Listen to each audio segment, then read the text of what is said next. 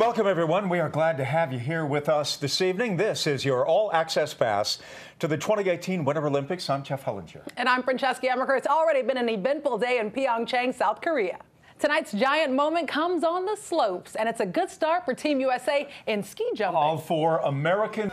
Welcome back to All Access Pass. Jeff, Pyeongchang is 14 hours ahead of us, so right now it's 9 a.m. on Friday. Well, we are set and ready to go, which means that we do not have very long to wait. And we're still watching the status of U.S. bobsledder Justin Olson. 2 nights before the unofficial start of training, he was taken to the hospital. As it turns out, he had appendicitis. So 70 degrees in Atlanta, no bobsledding. I'll take it. In the days ahead in downtown Atlanta. Much more to come during your All Access Pass. For every night during All Access Pass, we are going to introduce you to one of those moms. Yes, we are. And we begin tonight with Heidi Kruger, the mother of short track speed skater John Henry Kruger. Pat Chisa has her story.